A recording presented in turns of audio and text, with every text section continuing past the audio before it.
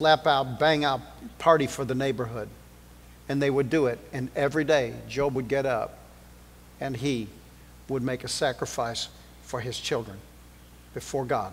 And he would intercede as a parent for his kids. And the Bible says, and thus did Job continually. Right after that, the guy who prayed, the guy who God said was the most righteous on the face of the earth, in verses 17 through 19 of chapter 1 of the book of Job, the Bible says that a servant came running in front of Job and said, yesterday, while your children were feasting, a wind came from the east, and the house knocked down the house, and it collapsed. And all of the children are dead, and only I am left to tell you. You see, calamity happens. The Bible says that right after that there were people that came in and stole his sheep, stole his donkeys, 7,000 sheep, 500 donkeys. They were he was the richest man, and he was a righteous man, and life wasn't working out. Things become tough. But what happened was that Job hung in there. And the Bible says at the end, and that's why I mentioned to you about the end, look for the end where people are at. You know where they are. A tree, that which is from the beginning is known by what it produces in the end.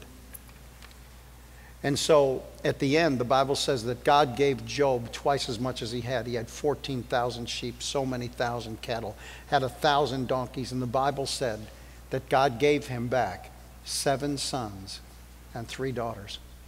But why is it that God only gave him 7 sons and 3 daughters? When the Bible says that God gave him double of everything else. But he only gave him 7 sons and 3 daughters.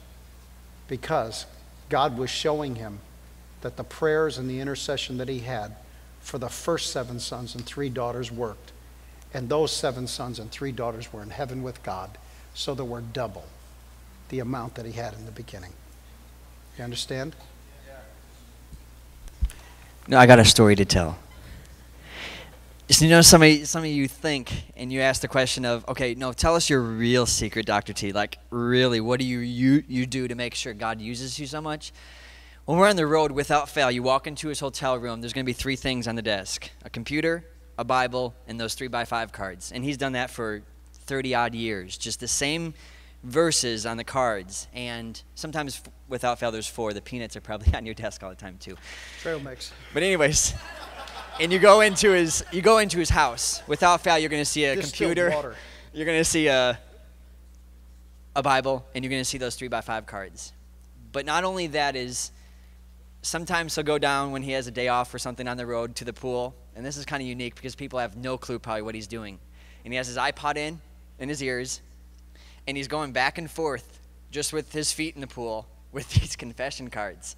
Just back and forth, just doing the very thing that he's probably done when he was in his 20s. And it's just a huge testimony to me, is it's just the fundamentals that has continued to seemingly change his life. And I think we wonder, no, there must be more. There must be something else you do that we just don't know of that really makes you to be the man of God that you are. But those 3x5 cards, I just want to make sure you all catch that, because he still does it today, every day. You know, there's something that is important, is that in the area, the spiritual arena of your life, you need to go from desire to discipline. And what will happen is that you'll go from discipline to delight. That's good. Those 3 Ds. You go from desire to discipline, and discipline to delight. It will begin to take on a life of its own. You won't want to do anything else. You won't want to know anybody else but God. You're not even interested in what people think anymore. You know they're lying. You just know that it's not what men say. It's what God says. It's interesting. You know what they're talking about right now? They're talking about forgiving all student loans. Some of you students would really like that, wouldn't you? They're talking about forgiving all student loans. And you know what? They're also talking about forgiving people's mortgages. Do you know what they're beginning to do? They don't even know it, but you know what they're beginning to do? they're beginning to create a year of Jubilee. People being set free. And they don't even know what they're doing. They're not doing it the right way. They're doing it for the wrong reason because they think that they're not going to make any money unless they get people money enough to spend it. But in your life, you go from desire. When you're younger, you get desire. Man, I want to know God. I want to know God. Then you get into your disciplines. Don't miss church. Stupid move. What are you going to do anyway? You can see people walking down the street all the time. You know, when they're 17, 18, 19, 20 years old, you know, that looks like, man, they've got everything in the world to do, man, which is, man, I got all my homies, I got everything I need. I got my friends, you know, man, I got a million friends. They don't really have any. But, you know, they got all my friends. Facebook. Yeah, Twitter. I have been looking at this stuff. This is amazing. You checked it out. I'm sitting there and I'm going, oh, yeah, man. Just had some Chinese food. It's a little hot. Got gas. Here's the quote he actually used. This is the stupidest thing I've ever seen. That's because I'm thinking, who would take the time to do this? That proves people can go to church. It's proof. If you got all this time to put all this stuff on there, man, I'm telling you, you can go to church. You really now can. You can do it during church. And now you can do it during church as long as I don't catch you doing anything that's sinful. Yes. If I do, man, I will bring you up in front of everybody. Step on your phone. Just tell you, I'll just throw your phone right in the baptistry. Your phone needs to get baptized. Yes. Doctor, we got one more? One more. All right, one more. Maybe 2, 3, 4 more. What would you suggest I do on a daily basis besides just spending time in the Word so that I can ensure that I'm not wasting my life? Let me give you 2 things. Number 1, when I left home tonight, the book of Proverbs was playing in my room. It needs to speak to you. God's word needs to speak to your family all the time. Gentlemen, you want your wife hearing the scriptures. You know, don't think, you know, she's probably really nice, and that's what her mom and dad gave her. But let me help you. Someday, there's going to be a challenge. That's why you need to get her in the scriptures. Her relationship with God is what you want. You don't want her to just be nobody. You want her to have a very vibrant relationship with the Lord. And then secondly, I would encourage you to network with people who are where you want to go. Stop spending your time with people who cannot take you somewhere. Don't do it. You may want to do that right now, and you may want to, you know, just, oh man, these are just my friends, and these are just really great, and this is what I want to do with my life. Yeah, but let me help you. You're going to sooner or later come to believe what I told you is the truth.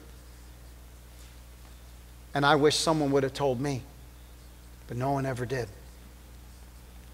So I want to tell you, to help you understand that as you're younger, you need to take that time. Man, put it where you want it to go. Put your life in the direction you want it to go. Put it in the environment that you want to be in. Set yourself up as a student. Get mentored. Get what you need to get out of life, because that's what's going to determine the end of your life. And let me help you about the memories of life. The memories of life reek with you every day forever. They don't go away. They don't go away. You don't have as much time as you think. You really, really don't. So network with people. Spend time in the Word. Spend time playing the Word. Just put your CDs on it at the house. Just let your CD player, you know, I mean, instead of 50 Cent, you can just put on, instead of Kanye, I mean, you know, you can put on something else.